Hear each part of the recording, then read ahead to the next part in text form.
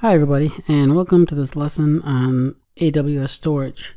So in the next few lessons, we're going to be looking at the different storage options that Amazon Web Services offers. So let's first take a look at all of the options that are available to us in terms of storage in AWS. Now, cloud storage is a critical component of cloud computing, holding the information used by applications. Big data analytics, data warehouses, IoT, databases, and backup and archive applications all rely on some form of data storage architecture. Cloud storage is typically more reliable, scalable, and secure than traditional on-prem storage systems. Now, AWS offers a complete range of cloud storage services to support both application and archival compliance requirements. You have the option to select from object, file, and block storage services, as well as cloud data migration options to start designing the foundation of your IT environment. We're going to take a look at some of the most popular ones that are used, and that will be covered in the exam. So the five main storage options that AWS offers are S3, which is by far the most popular. There's the elastic block storage, we have the elastic file system, and then we have two of the lesser known or less used options, which is Glacier and the storage gateway. So in this lesson, let's go ahead and take a little bit deeper dive into the S3, or also known as a simple storage service. And just in exam tips, sometimes AWS is known to ask simple questions such as what does S3 stand for? So just keep in mind that it stands for Simple Storage Service. Now, S3 is an object storage service that offers scalability, availability, security, and performance. So this means that customers of all sizes and industries can use it to store and protect any amount of data for a range of use cases such as websites, mobile apps, backup, restore, archive, and so on. Now, S3 provides easy to use management features so you can organize your data and configure fine-tune access controls to meet your specific business, organizational, and compliance requirements. Now, some of the key benefits of S3 is, first and foremost, it's the industry-leading performance, scalability, availability, and durability. Now, I know that's a mouthful, but just keep in mind the term known as 11 nines. Now, S3 is designed for 99.9999, basically 11 nines of data durability, because it automatically creates and stores copies of all S3 objects across multiple systems. This means your data is available when needed and protected against failures, errors, and threats. The S3 also has a wide range of cost-effective storage options, which we'll look at later on in this lecture. It has unmatched security, compliance, and audit capabilities. You can store your data in S3 and secure it from unauthorized access with encryption features and access management controls. It maintains compliance programs such as the PCI DSS, the FedRAMP, the EU Data Protection Directive, and many more. And AWS also supports numerous auditing capabilities to monitor access requests to your S3 resources, which we can do through CloudTrail, which we'll look at later on in this course. Additionally, you can use management tools for granular data control. You can classify, manage, and report on your data using features such as the S3 storage class analysis, or the S3 lifecycle, or the cross-region replication.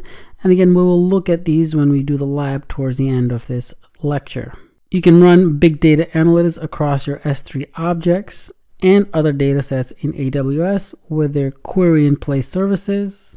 And finally, store and protect your data in S3 by working with a partner from the AWS Partner Network. Now, the S3 offers a range of storage classes designed for different use cases. So there are five main ones that are there.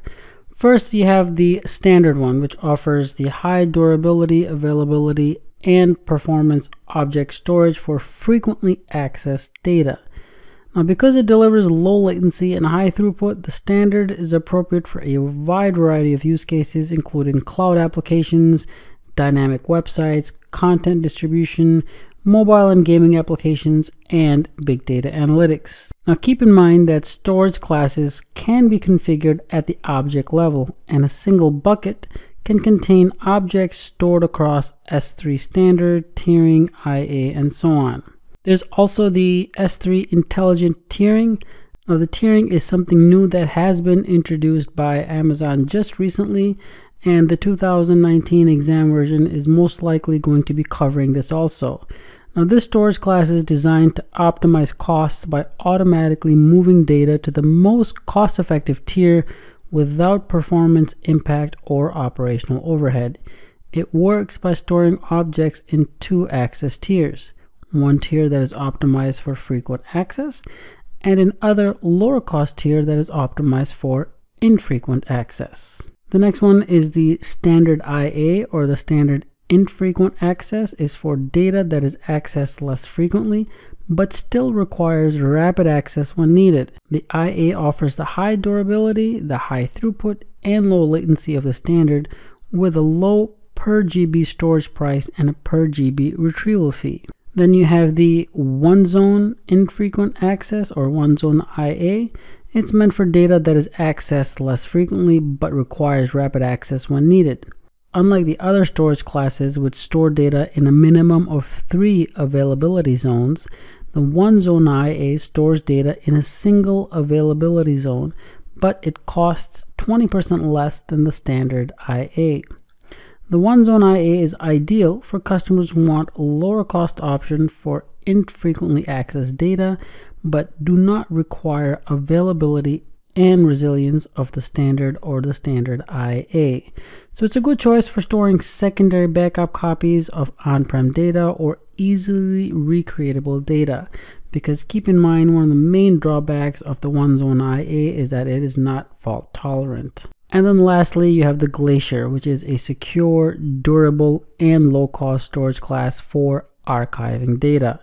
You can reliably store any amount of data at costs that are competitive with or cheaper than on-prem solutions. Now keep in mind that the Glacier provides 3 retrieval options that range from few minutes to a few hours.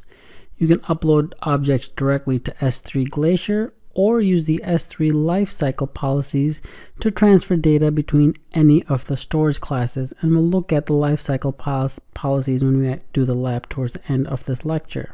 So this table that you guys see gives you a good comparison of the different options that are available, and again there's an asterisk by the tiering because it's a newly introduced service by Amazon, but I highly suggest that you guys take a close look and memorize the different options, the different S3 storing options that are available, because there will be a few questions that are solely based on the storage classes for S3.